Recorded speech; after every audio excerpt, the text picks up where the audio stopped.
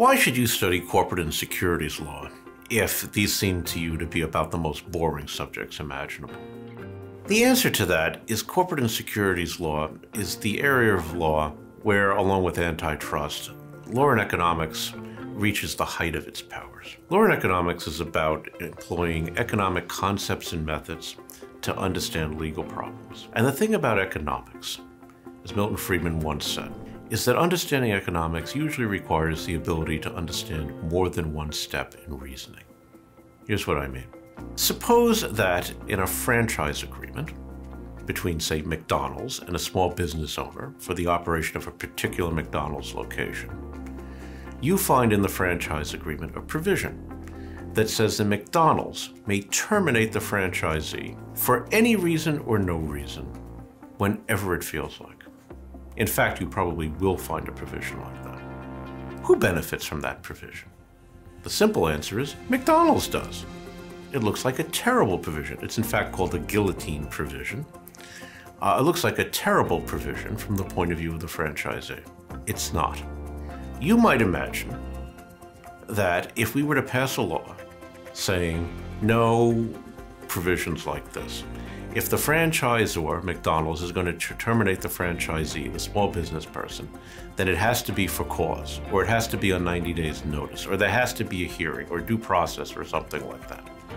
You would think that you're benefiting the franchisee at the benefit of McDonald's.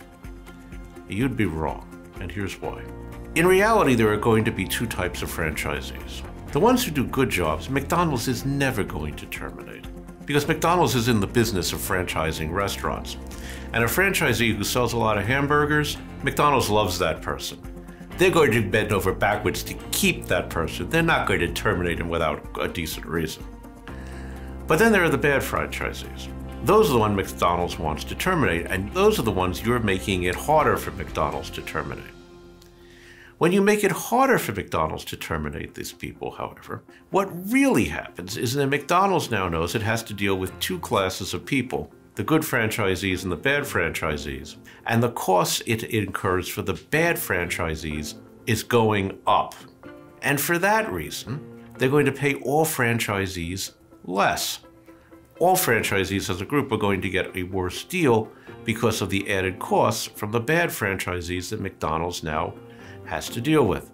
You intended to transfer wealth from McDonald's to the franchisees. What you really did is you transferred wealth from good franchisees to bad franchisees. And it's even worse than you know. Because the reason that McDonald's normally terminates a franchisee is because the franchisee is not doing a good job. His or her restaurant isn't clean. In that restaurant, they allow the cheeseburgers to stay too long under the heat lamps, or they allow the shakes to melt, or whatever, but they produce food that is not up to McDonald's quality. When that happens, that particular location of McDonald's suffers, but so do all the other locations of McDonald's, because it impairs the McDonald's brand. If you go into one McDonald's and have a bad experience, you're going to be less likely to go into other McDonald's and have bad experiences. So, the provision in the franchise agreement that allows McDonald's to terminate bad franchisees quickly, for any reason or no reason, whenever it feels like it, not having to litigate the issue with the franchisee's lawyers, actually protects good franchisees from the bad acts of bad franchisees. If you want to understand the world and why people do things like this, create contractual provisions of this kind, you got to think it through in economic terms. Perhaps this isn't the area of law you want to practice. It's a big world. There are lawyers who need to do all different kinds of things. But if you want to understand, either in a theoretical way or for some practical purpose or other, why economic activity gets organized the way it does, this is the type of course that will begin to tell you the reasons for that.